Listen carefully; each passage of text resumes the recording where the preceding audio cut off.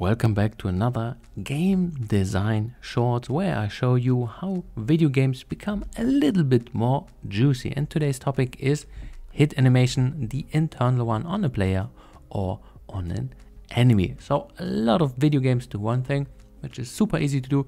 They just hit the thing and then recolor it, and then quickly it snaps back to its original color. This is just blending or recoloring. Easy peasy stuff. A lot of games, and the older ones actually did one thing, where they make the whole image transparent and sometimes completely invisible.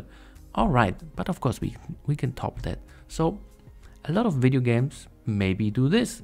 They do an image swap. So you got your idle image and then boom, it snaps to a second one, which is just knocking the enemy a little bit back, and then it snaps back to the original image. But of course we can actually do something else, which you by the way see also for jumping. We can actually squish the dude. Yeah, so this is what we're gonna do.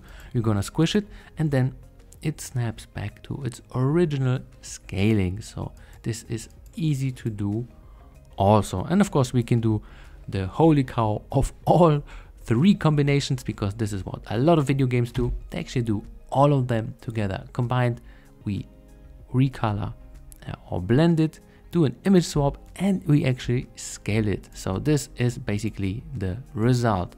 A little bit of tilting, recoloring, and then of course squishing or deforming for a short brief time, which is then 1/4 of a second or even shorter. And this is how you can do hit animations on instances. And before you leave, there will be a second video. This is then for my game maker dudes and dudettes, where I actually show the code how to do that visually and with code. So if you want to know that, then check out the follow-up video on this one. Have a good one. One up indie.